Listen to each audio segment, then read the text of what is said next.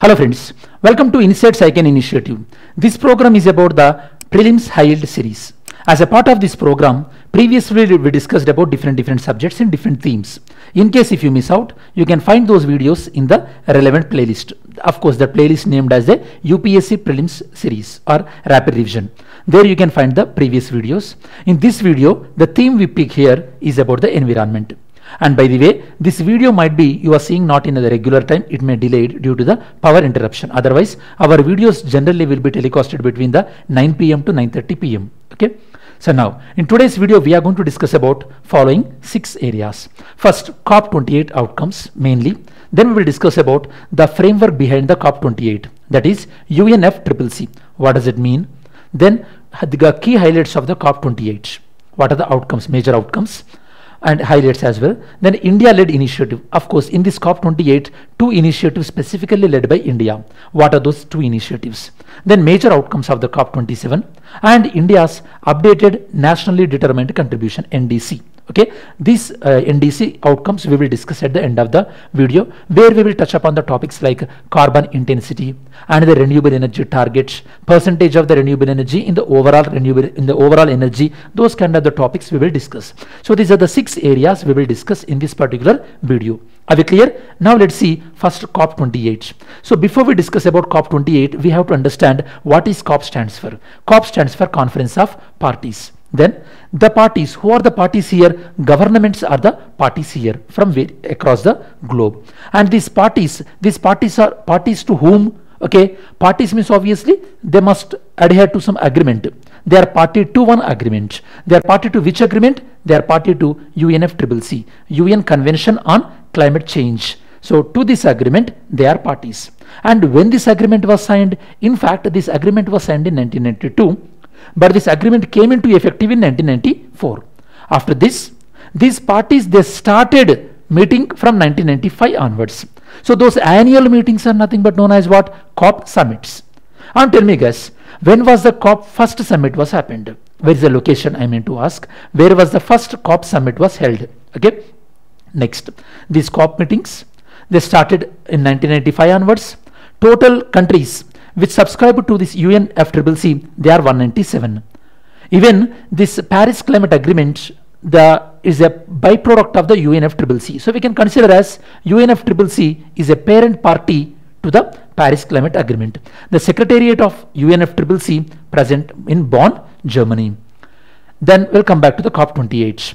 COP28 is the 28th meeting of the COP summit. Okay, and while you're listening to this video, in case if you need regarding the rest of the COP summits highlights, please ask me. I will make another video where I will cover from the COP1 to COP26 all the important COP summits. It depends upon your demand. Okay. Next, these COP meetings, COP28, it was held in Dubai, UAE, and they mainly focused here on particular following 4 themes. Number 1, technology and innovation. Second one, inclusion. Third one, frontline communities, and the 4th one is the finances. So these are the 4 themes they focused on.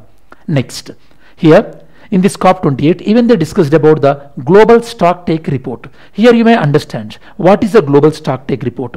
Global Stocktake report is like an appraisal, kind of assessment. Assessment of one work. Which work?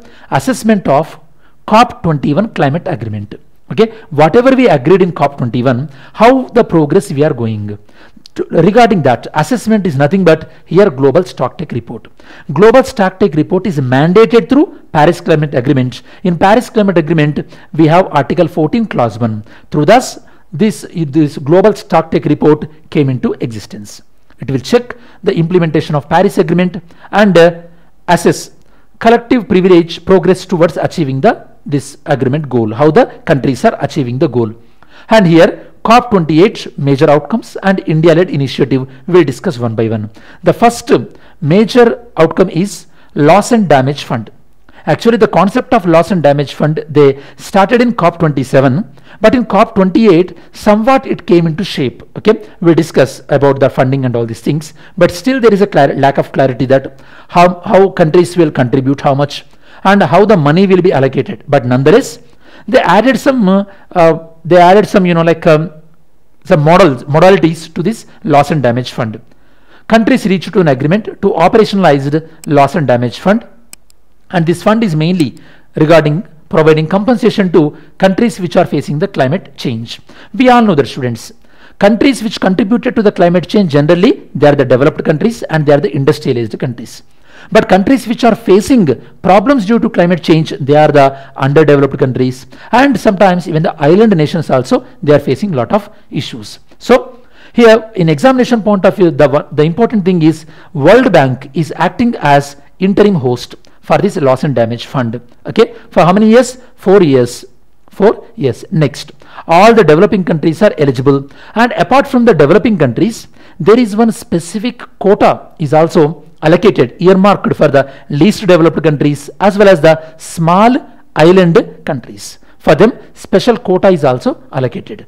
Then, second outcome, framework on transitioning from the fossil fuels. For the first time, even the developed countries also acknowledge that it is a time that we have to transition from fossil fuels. Okay, that is, we have to encourage the more renewable fuels. The interesting thing is, this decision was taken in a COP summit which held in a country which is completely dependent on the fossil fuels. That is, this Dubai, UAE. Okay, that's the reason strong opposition came from the oil producing states. In spite of that, countries agreed that, especially the developed countries also agreed that it is a need to transitioning from the fossil fuels. Okay, and they also agreed that by 2050 we need to reach the net zero levels. This is the target overall they agreed upon, but India is having a different year for the net zero. So comment your answer, students. What is the target year for the India net zero? What is the target year for the India net zero? Comment this. Next, third one, credible target for renewable energy and energy efficiency. So this outcome is related to the target regarding the renewable energy as well as improving the energy efficiency. First, we'll see the renewable energy. This is saying that we have to triple the global renewable energy to how much? To 11,000 gigawatts. And in terms of the energy efficiency, so the gains of the energy efficiency, we should improve from 2% to 4% by 2030. These two goals are related to 2030 only. So the energy efficiency gains, we have to improve from 2% to 4%. You all know that how efficient a particular equipment, generally the star ratings will be given in India. And even we are moving a lot towards the energy efficiency batteries and all. Okay, India also highlighted its role and how it is acting as a front runner in both these areas. Next, the outcome number 4. This is regarding the global goal on adaptation. So this is all about funding towards countries which require adaptation towards the climate change, so that we can achieve the 1.5 degrees or 2 degrees goal of the Paris Climate Agreement. So here we will help to countries so that country will adapt to the changing climate. And they also released the draft text which addressed the critical issues. Okay, that means adaptation means regarding which issues, on which issues the adaptation is going to be. So the adaptation is related to climate induced water scarcity reduction. That means whatever the water scarcity comes due to the climate change, okay, we have to ready for that. Then improving the or encouraging the climate resilient food and agriculture production. This is also, and the third one is strengthening the resilience against the climate related health impacts. That means whatever the health impacts related to climate change, regarding that adaptation methods have to be improved. So this is the outcome number 4. Then outcome number 5, global cooling pledge. So this is mainly related to emissions coming from the coolants. Okay, out of this entire UNFCC, around 66 nations they are the signatory, and they committed to reduce cooling related emissions. We all know that we use different types of cooling systems like ACs and all these things, and they are not out of the problems. They have the emissions problems. Cooling related emissions in all the sectors we should reduce by at least 68% globally by 2050 compared to when? Compared to 2020. That means in 2022, if you take emissions are at 100%, by 2050 we should reduce by at least 68%. That means we should bring that to the 32%. Then sixth one, declaration to triple nuclear energy. That means this is regarding the tripling of nuclear energy by 2050. It was endorsed by 22 national governments. We all know that government of India is also thinking to encourage private players into nuclear energy. And tell me students, if you use the nuclear energy in the hydrolysis of or electrolysis of the water and producing the hydrogen, then that hydrogen is known as what? Okay, the hydrogen which is produced by nuclear energy, what is the name of that hydrogen? Okay, green hydrogen or brown hydrogen, or like there are different types of names are there. Yeah, which hydrogen? Next, seventh one, coal transition accelerator. Here France took the initiative, and in collaboration with various other countries, it is like leading the initiative of coal transition accelerator.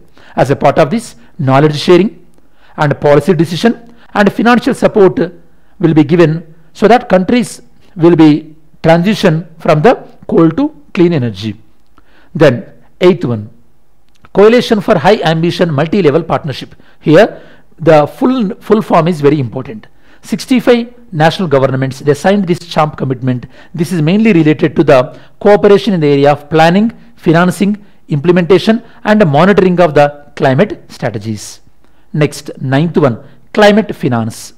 UNCTAD, United Nations Conference on Trade and Development, UNCTAD. So it estimating that the wealthy nations, they owe money, okay, to whom? Developing countries. How much they owe? Around $500 billion by when? By 2025. Of course, by 2030, developed countries, they have to contribute around $1.55 trillion. So out of these $500 billion, of course, that money will be spread across various areas, such as $250 billion will be used for the mitigation of the climate change, $100 billion for the adaptation, and $150 billion for the loss and damage. Okay, so this was confirmed by the developed countries under the Paris Agreement 2015. But the problem is how how effectively they will contribute this funding, that matters a lot. And at least here they kept $100 billion per every year. This is what they kept as for the floor value, that is the base value. Next, India led initiative at COP28. That is number one, Global River Cities Alliance initiative, and the second initiative India took, that is the Green Credit Initiative. These are the two initiatives Indian government took in the COP28. The first one is Global River Cities Alliance. This is about sharing the knowledge, sharing the best practices related to keeping rivers clean.